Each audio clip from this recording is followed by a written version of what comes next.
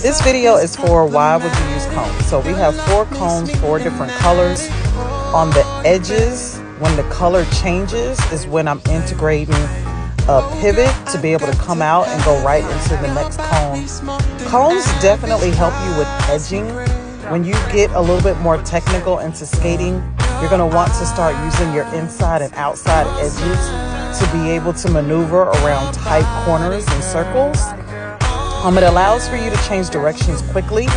So in this exercise, every single time when the cones change color, I'm integrating a pivot to go back into my inside to come into the cone and then come right back out again to keep the rhythm consistent. If you notice, one stride is integrated for in between each cone.